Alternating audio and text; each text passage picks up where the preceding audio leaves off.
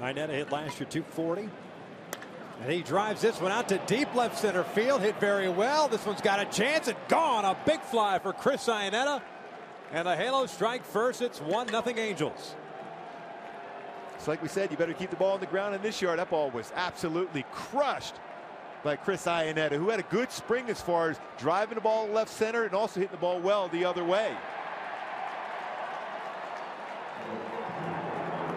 Chris last year limited to 79 games because of that wrist. A little two-seamer when it doesn't have that sink action. Lateral movement becomes a very hittable pitch, and Iannetta did not miss that one. First home run of the year for Chris Iannetta.